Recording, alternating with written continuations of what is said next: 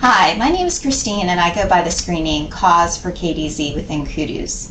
And I'm the cause cultivator here at KooDooZ, which means I work with our partners such as nonprofit organizations and schools. And the question I'll be answering is, how do I use my KooDooZ Mail? So when you access KooDooZ and you log in with your screen name and password, you'll be brought to your desktop and you'll notice there's an envelope down here by the piggy bank, and you click on that in order to launch your KooDooZ Mail. And you'll notice here that there's 4 different areas within your KooDooZ Mail. There's your inbox, compose, sent items, and notifications. So if I want to see any messages I've received, I would click on the inbox, and that will show any messages that I've received from other users. And I've actually already received one message, and I can tell that I've already read it because the envelope here is open. But I can read it again by clicking on the message.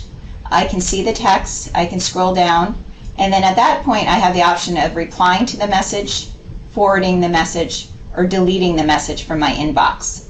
Now note here that this was actually system generated by KooDooZ, so you can't actually reply to that, but you can send messages to and from other users.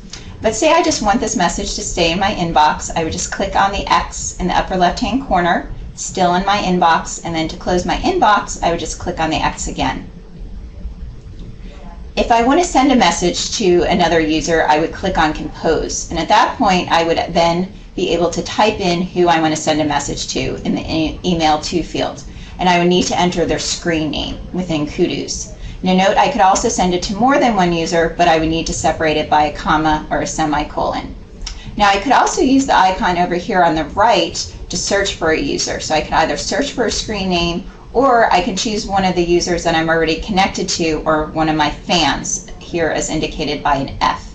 And say I want to send a message to KooDooZ, who's the system administrator, I would just click in the checkbox and then click on Insert Contacts, and you'll notice then the name will be populated for me in the email to field. Once I've selected the users that I want to send the message to, I would just click on Close. Then I can add a subject, which is a required field indicated by the red star.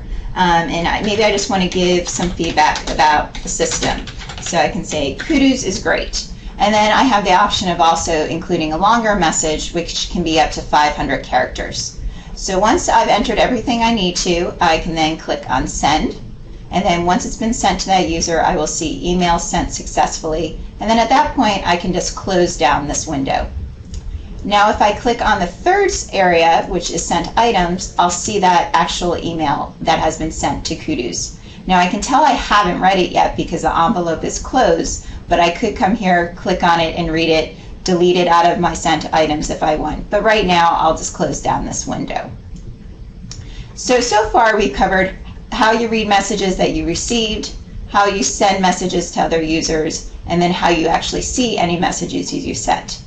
Now, we'll talk a little bit about notifications. And notifications are the system's way of letting you know about different things. And the notifications you receive in your KooDooZ Mail have to do with your fans and or your circles. So fans are other users within the system that you're connected to.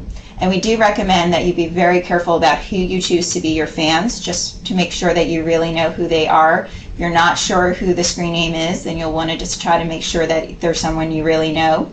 And then as well as circles, so that might be a circle for your school or an after-school program that you belong to.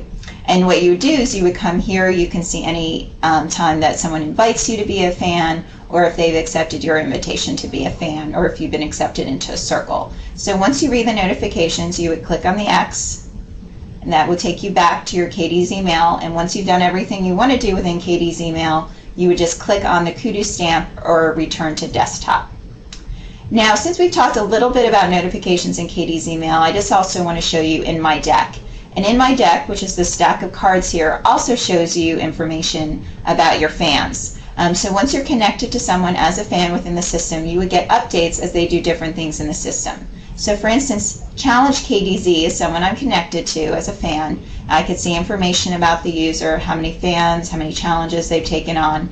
And then I could also see actions that they've taken, such as adding new photos or taking on new challenges or becoming networked or fans of someone else. And then I can click on those links as well to find out more information. And then once I'm done with reading in my deck, I would just close down with the X again.